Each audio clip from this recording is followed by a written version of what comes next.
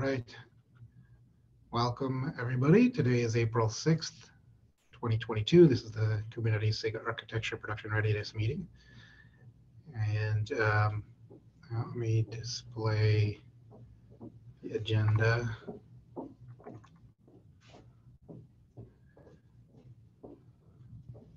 second.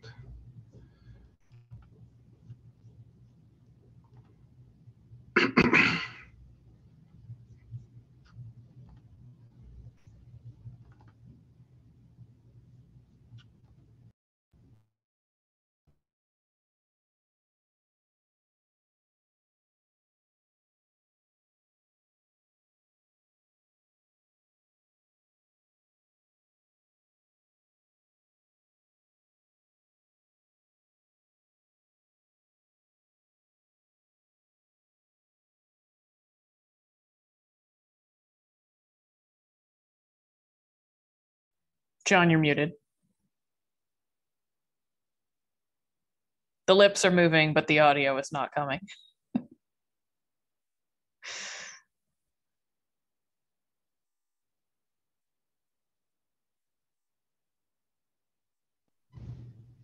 How about now? Now I can hear you. Sorry, I was having a moment there where I was like, what's going on? Can't hear a thing. Did we? It's not you, it's Zoom has decided that whenever you share the screen, it should share your audio from that tab too. And so therefore and mute you? Okay. Mute you, which is like asinine because that's the most unusual thing you would ever want to do.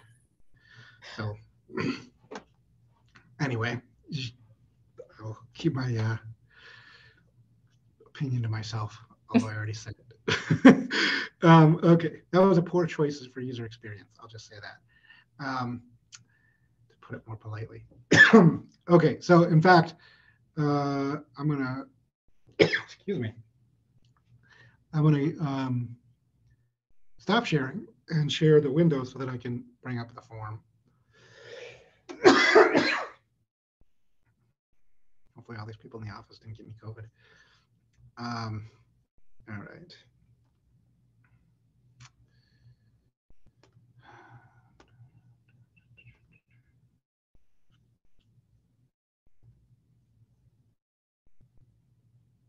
So this time it didn't do it. Apparently it only does that when you share a tab, which makes even less sense. Okay. All right. So what I did is just grab the 2021 form and duped it and made minor modifications. So if folks could review this, it's shared with members of the PRR team. The only real change I made, this used to go from 113 to 121. I know 124 is not released yet, so we'll probably get nothing there, but I was debating whether to include it or not. But it's released pretty soon, so if we take a, usually we leave this open for at least a month.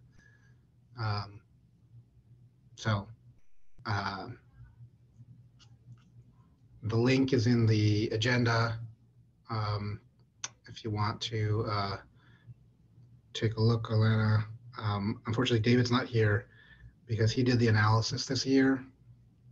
And so one thing we've done, this is only our third time doing this, but in the past, we revised the questions based upon our experience with the analysis.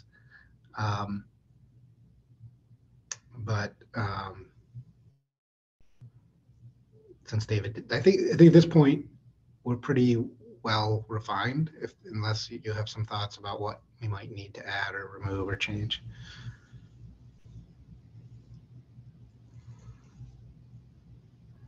Yeah, I don't know. I mean, maybe we could go back to some of the notes from I don't know if there was any obvious missing things when we were doing the analysis from last time. I know that there were some things that we had called out as could we segment the data on those axes or something like that? There was for the original, there were some definite misses in the original survey.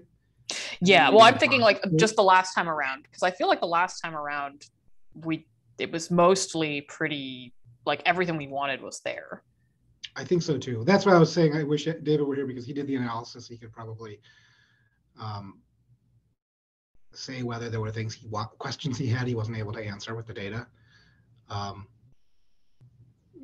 which is sort of the easiest way to identify it. Sorry, I'm scrolling through to see if we have any old. It would have been around.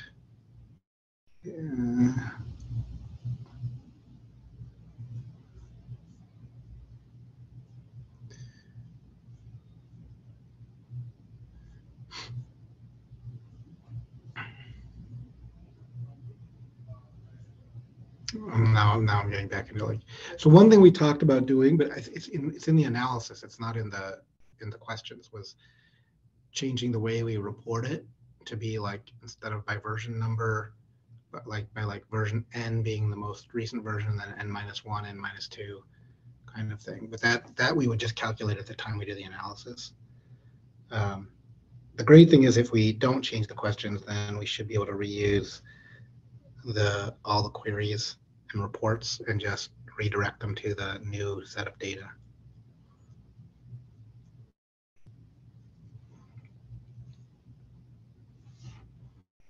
So I don't have any other comments. I guess my statement would be, let's review this offline and people can make comments or questions or whatever. And did you have any other thoughts or ideas for today, Elena, or should we call it a No, I think, well, I mean, at least as far as the survey goes, I just wanted to make sure we didn't drop this because I know it came up pretty early when I joined the team last year. And so, yeah, I think all of this makes sense. I'm looking forward to, sending it out again and hopefully getting even more results this time than we got last time. And continuing to see like if we can evaluate the impact of the work that we've done within the sub-project. Yeah. So then we should set a target for getting it out, say, before KubeCon, and then at KubeCon we can, do some announcements somewhere, maybe. Let's see, that would be, if it's going to be a Q2 thing, it should close before the end of the quarter, which would be the end of June. Probably we want to close it sooner than that, but like the end of May. So basically, let's target having it open for the month of May. If that sounds reasonable. Yeah, I think that makes sense. We can maybe go over it again in our next meeting. Okay. All right, that's all I've got. Give people back 45 minutes of their lives.